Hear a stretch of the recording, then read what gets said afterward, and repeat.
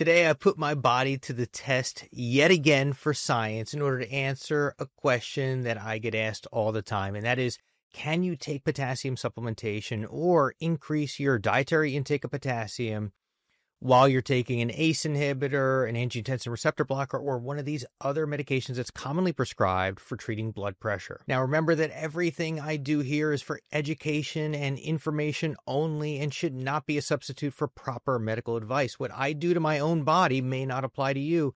Everybody is different. So please talk to your doctor before you make any changes to your diet or supplementation. And I hope that this, at a minimum, helps you have an informed conversation with your doctor about what's right for you. Now, in my last video, I demonstrated that taking up to 5,000 milligrams of potassium daily through diet and supplementation does not affect blood levels if you have healthy kidneys and you're not taking any other medications. And I've also done a lot of work on the impact that a high potassium diet or potassium supplementation can have on blood pressure. In fact, studies show that people with the highest intake of potassium do have a much lower incidence of hypertension. And if you do have high blood pressure, plenty of research is out there showing that increasing your dietary potassium to the levels recommended by experts, that 4,700 to 5,000 milligrams daily, can have a significant impact on those blood pressure levels and may obviate the need for some of those blood pressure medications that we all take. But let's say you go to the doctor and you're diagnosed with high blood pressure. Well, chances are the first thing they're going to tell you is go start taking one of these medications.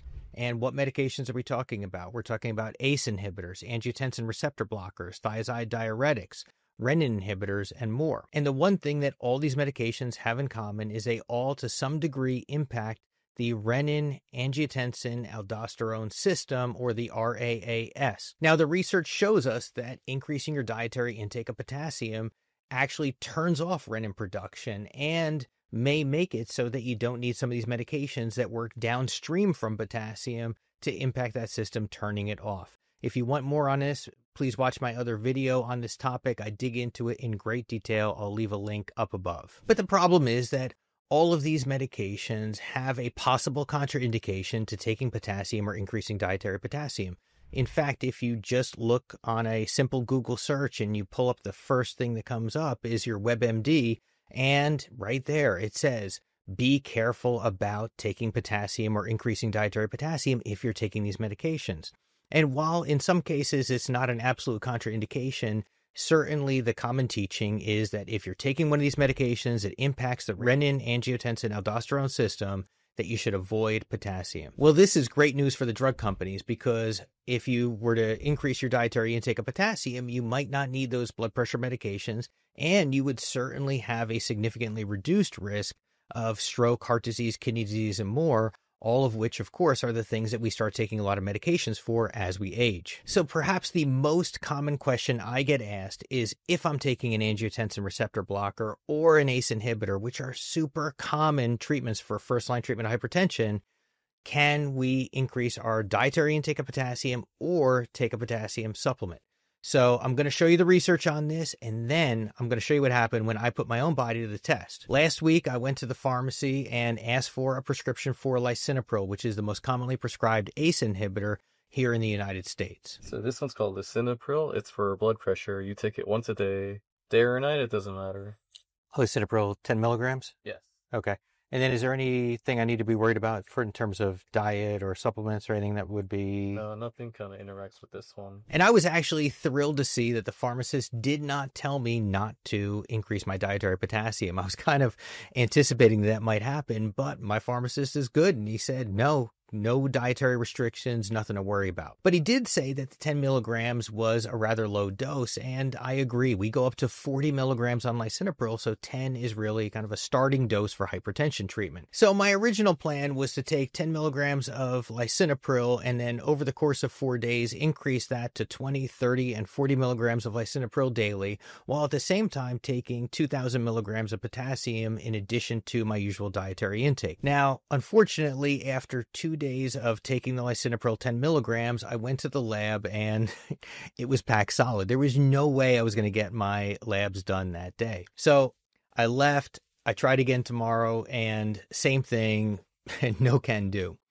Well, by day 3, I was getting a little frustrated and I said, I've got to get this video out. So I went ahead and started to take up to 40 milligrams of lisinopril in a single day, and I coupled that with 4,000 milligrams of potassium. So I took 10 milligrams of lisinopril every 2 or 3 hours. I didn't want to take it all at once because I didn't want to bottom out my blood pressure. I don't usually take high blood pressure medications, so I was a little concerned about what would happen. And I took about 4,000 milligrams of potassium, again spaced out through the day. But I was really excited to see what was going to happen with my labs. And just to be sure, I actually did 2 tests. I did a potassium blood level, which is what the test I ran last time when I was looking at potassium blood levels without taking the lisinopril. And in this case, I did the potassium blood levels again, but I also checked my ACE levels. Now, the angiotensin converting enzyme, or ACE, is the enzyme that lisinopril inhibits. And actually what we can do is we can check for ACE levels to see if we're taking enough of the lisinopril to actually suppress that system. So I wanted to show that, number 1, my ACE levels were low, showing that I was taking the medication. And number 2, see what happened to the potassium. Does it shoot through the roof the way, a lot of us are taught to believe? Now, before I get into the actual results of my experiment, I want to show you the research that I based this experiment on, because I don't put my body to the test lightly. I want to make sure that I'm doing this based on what's actually been studied and proven before. So let's take a look at that research together, and then I'll show you what happened when I went to the lab. So this study looked at 10 patients taking an ACE inhibitor and 10 patients taking an angiotensin receptor blocker for hypertension, and we compared the effect of taking a normal potassium diet of about 3,000 milligrams daily and compare that to a high potassium diet of 5,000 milligrams of potassium daily from food. And these patients were studied for 4 weeks, and blood levels were taken at baseline, at the middle of the study, and at the end of the study to show what happened when we went from a low potassium diet to a high potassium diet. And interestingly, really nothing changed. If we look at the group that was on the low potassium diet, which kind of reflects most healthy eaters, about 3,000 milligrams daily, the level stayed at 4.0 at the beginning, middle, and end. It literally did not change at all, which I guess makes sense because we didn't change any of the variables, right? The diet stayed the same, and they were taking the same medication as when they came into the trial. But for the high potassium group that had a significant increase in their potassium intake from 3,000 to 5,000 milligrams daily, we saw only a tiniest change in the blood levels that was not statistically significant. So from baseline of 4.1, midpoint of the study 4.3, and at the end of the study 4.2, really within the error of recordings for the lab. So these little variations we're not going to give much credence to. So basically we saw no change in potassium levels of the blood when we're taking these medications at commonly prescribed doses and going from a average potassium diet that really doesn't have a protective effect for blood pressure to the type of high potassium diet, 5,000 milligrams daily, that does have the ability to support healthy blood pressure. Now, if you want more information on how to get 5,000 milligrams of potassium from diet, do not worry. You can check my last video on nutrition here, and I give a whole overview of what it looks like to get 5,300 milligrams of potassium from diet alone. And then if you check the description, I'll leave a link to where you can download that entire meal plan for free and take a look at it and see if you can increase your own potassium intake through diet alone. So you may be wondering what happens if you get your potassium from supplementation, not from diet alone. And that's been studied as well. In this trial, the investigators looked at 18 patients and gave them lisinopril, which is an ACE inhibitor, with potassium supplement, 1,600 milligrams in one dose. So in this case, we compared what happens to their potassium levels in their blood when they take the potassium alone and when they take it with the lisinopril. And as you can see by these two graphs, there was literally no change in blood levels of potassium when a dose of 1,600 milligrams of potassium supplement was given with or without the lisinopril. So there's some evidence between these two trials that whether you're getting your potassium from supplementation or from diet, that it may be safe and effective to be increasing your dietary intake of potassium through diet or supplementation in order to have a preventive effect for certain age-related diseases down the road, and also to support healthy blood pressure. So I definitely wanted to recreate this experiment, and I wanted to see what happens if I put this research to the test in my own body. Now, definitely do not try this at home without your doctor's supervision. This is simply to inform a good conversation between you and your doctor as you decide what's best for you. But never one to do things halfway. I went ahead and did the 4,000 milligrams of potassium, the 40 milligrams of lisinopril, and I showed up at the lab eager to see what would happen. Okay, here I am at the lab. I just finished my last dose of potassium, and I'm going to go check the blood levels, so wish me luck. All right, just finished my blood draw. They did not let me video, but there's the proof, so we'll see what the results show. And look at these results. My blood potassium level, shockingly, was right in the normal range, 4.5. Right in line with what we just saw from the other trial on lisinopril and potassium, solidly in the normal range.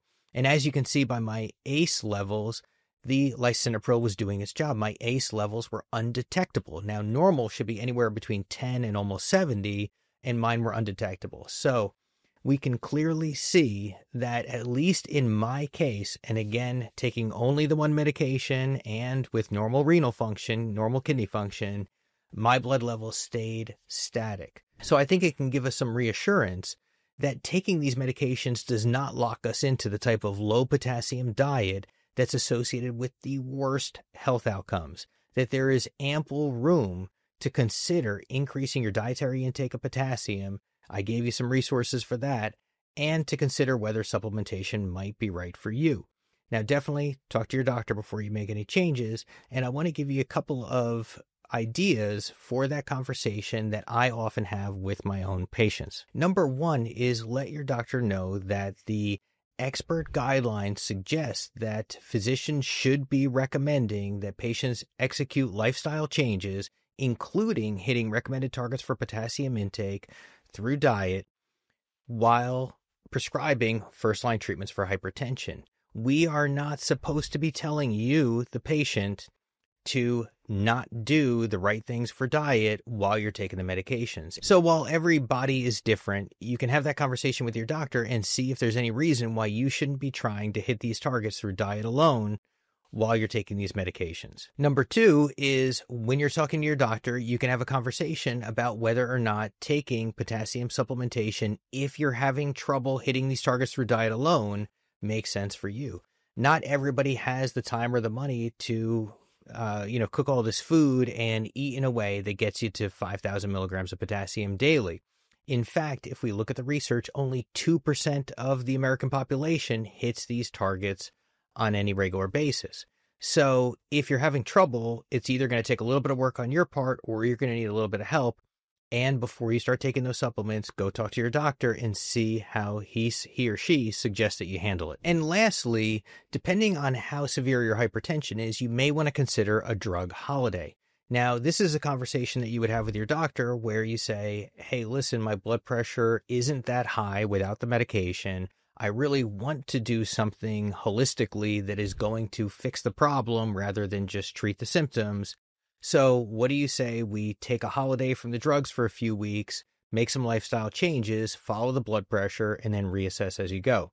Now, these are conversations that you want to have with your doctor. These are not my recommendations to you, but they're ways that I usually help my patients make the transition from taking drugs that they may not need to a healthy lifestyle that supports long-term better outcomes. And of course, if you're going to be making any of these changes, your doctor may want you to check your potassium levels along the way. You've seen me check my potassium levels several times over the course of the last few videos, and it's a worthwhile way to help you feel safe and secure in the way you're treating your body. So I hope this video was helpful. I'll leave some links in the description for helpful resources.